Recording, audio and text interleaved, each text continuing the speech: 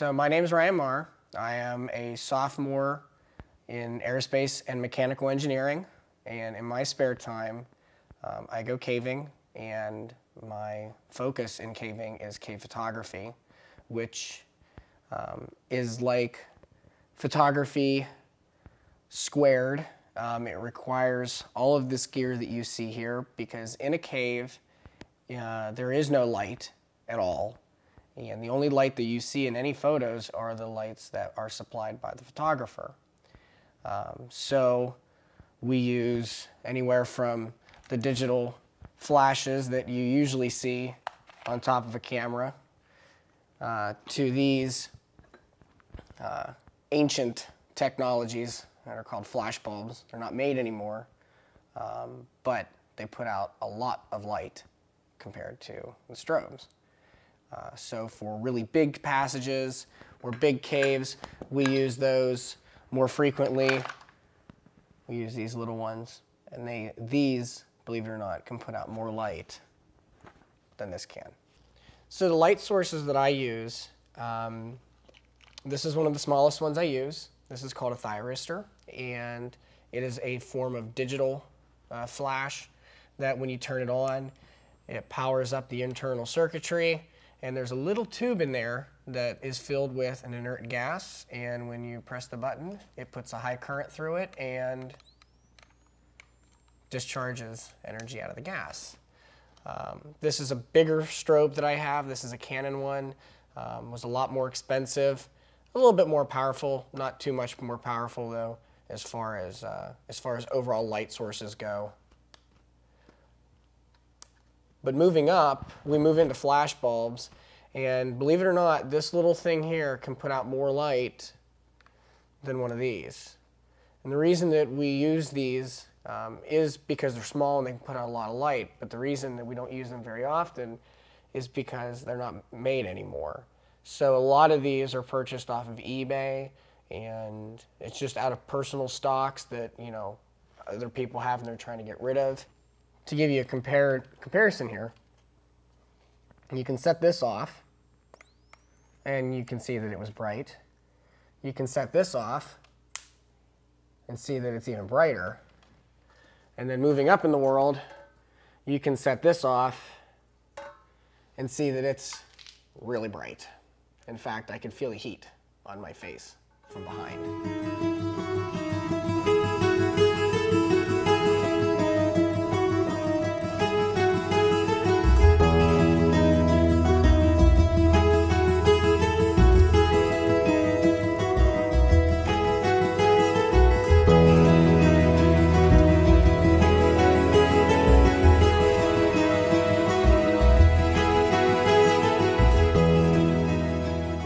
So when we do take a picture, I will look around the cave first and find out where I want the camera to be set up.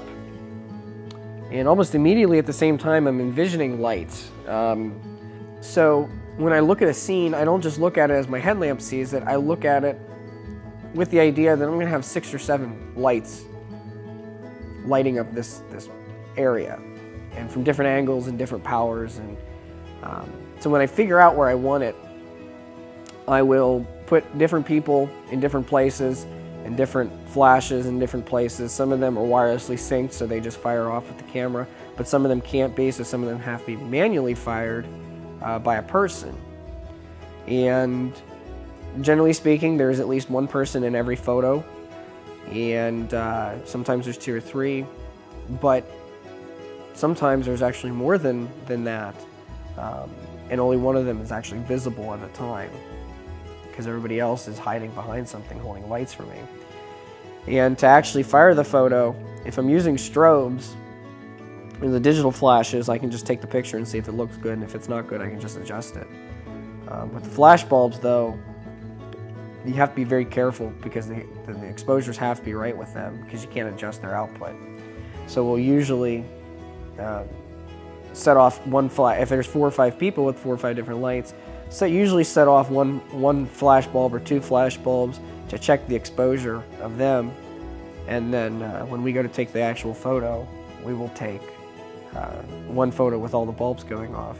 In some cases, with really complex photos, or with bulbs that are really big and expensive, to mitigate the risk of losing the entire photo because one bulb doesn't go off. We'll actually take one photo for each bulb going off and then stack them digitally later.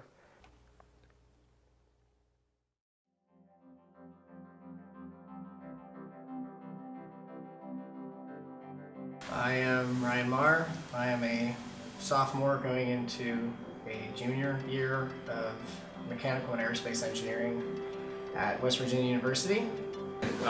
Andrew Megley, I'm a sophomore at WVU. I am Emily Dillon. I'm a freshman at WVU. I go caving just for the adventure.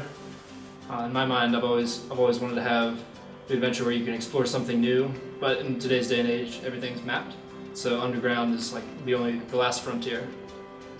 I started caving. I'd never been in a cave actually before our beginner's weekend with the grotto, and during our orientation I had told myself that I needed to join at least one club, and this was the only one that, this was the best one that seemed to fit what I was interested in pursuing, which was just kind of to satisfy my curiosity. Like, every cave is different and going underground is amazing. It's beautiful and it challenges me physically and kind of mentally sometimes. That means that every trip becomes a learning experience, and every next trip I do something slightly different on. And the amount of progress seen in just a year is amazing. Of course, it helps when you are completely obsessed with it.